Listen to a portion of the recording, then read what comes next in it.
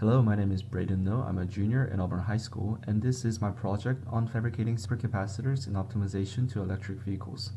For a more detailed overview of this project, the QR code will guide you to the full research paper.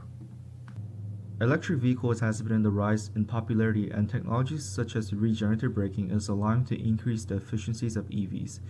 In this braking method, the kinetic energy found on the vehicle is transferred back to the battery, allowing to recycle energy and increase the mileage per charge. However, the high transient power that occurs during vehicle acceleration and braking has been shown to be problematic to batteries due to overheating caused by high current. In addition to that, studies have been shown that automobile battery capacitance generally decreases over time, and the biggest contribution to that is the acceleration and the braking. The current solution to this problem is simple, by limiting the full potential of the battery. And this is where my research comes in.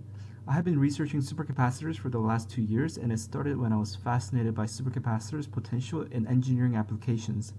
And as I was concluding my previous year's research, which focused on proposing a new fabrication process that was safe and low cost, I read upon the problem that lithium-ion batteries had in an electric vehicle, and I realized the impact that supercapacitors could have on automobile industry. Supercapacitors, unlike batteries, have high power density, which means they're able to store and give out high current in short amount of time. And this was the capability that was lacking in an electric vehicle. If supercapacitor were to be used in EVs, the battery's lifetime would increase, which would increase the longevity of the vehicle.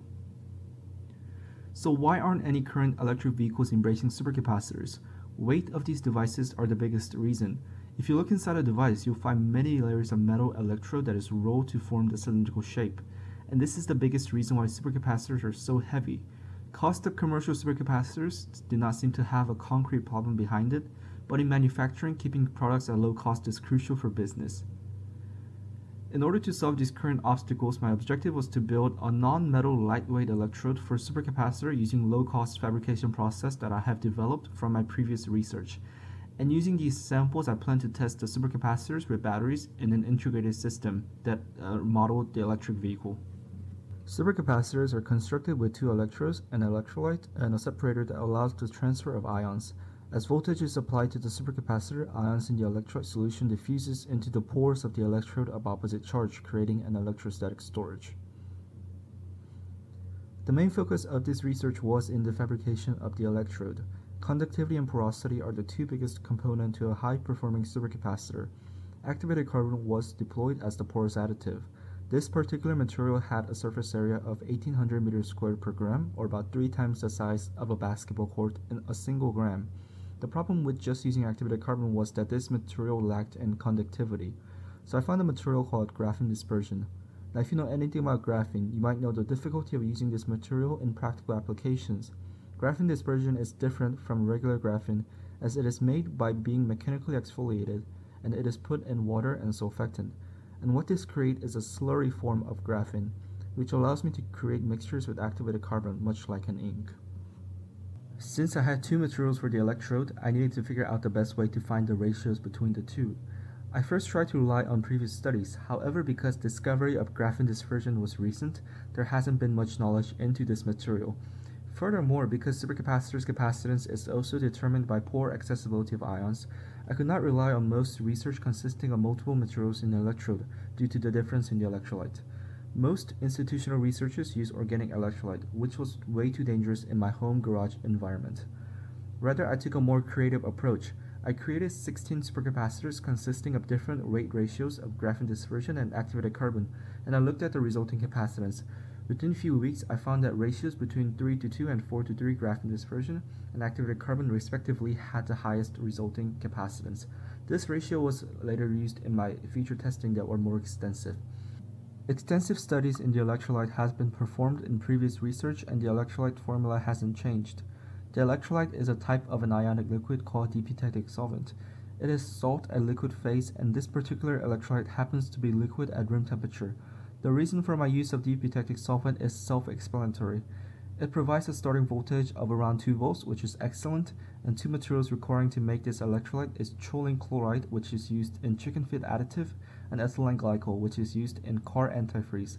These materials are low cost and abundant. Supercapacitor submersion process has been developed 2 years ago by inspiration in 3D battery electrode. The process starts from graphite felt, which is able to store electrode in all dimensions due to its physical characteristics that resembles a sponge.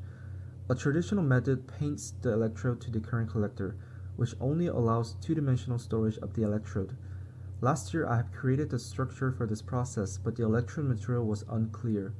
With the finding from empirical analysis, I was able to finalize the submersion process. I acquired temperature and time of the fabrication from various supercapacitor researches.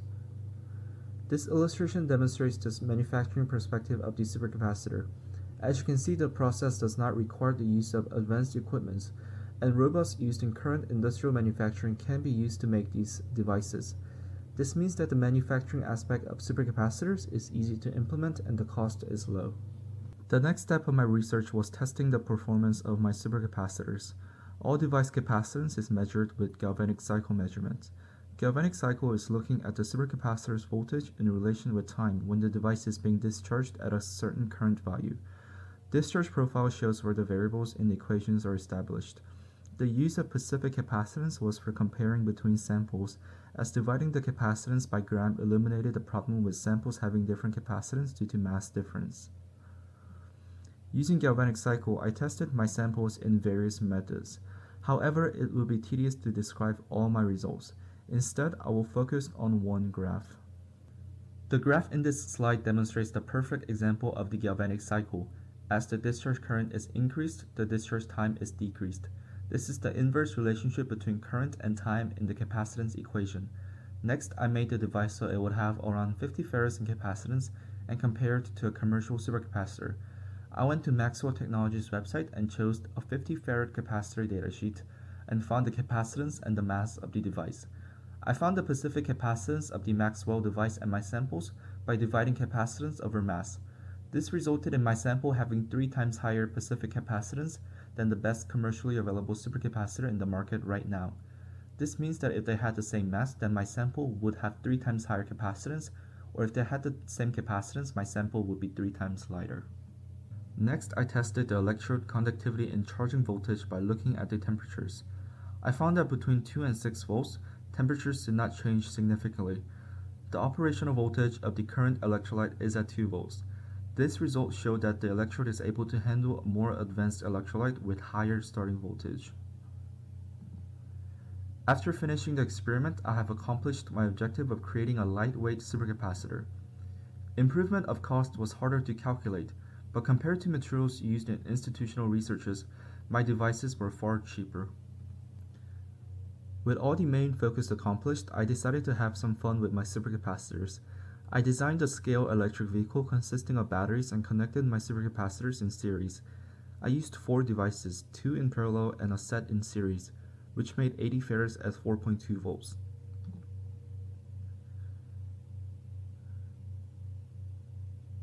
This clip shows the vehicle running with battery only.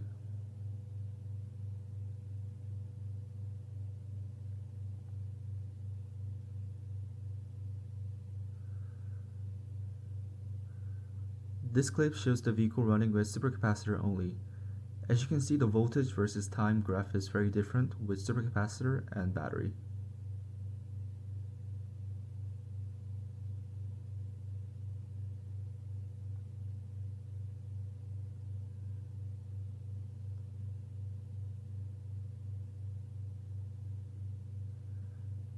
This clip shows the combination of battery and supercapacitor module. As you can see, during the initial acceleration, the supercapacitor helps power the electric vehicle.